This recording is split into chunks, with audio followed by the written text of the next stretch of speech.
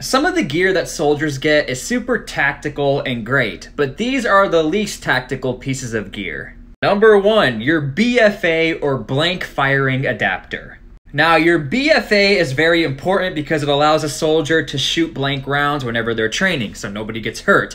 The issue is with your BFA, it makes any military picture look terrible because you just have this either bright yellow or bright red thing sticking out in the middle of your picture. Number 2, the deltoid protectors.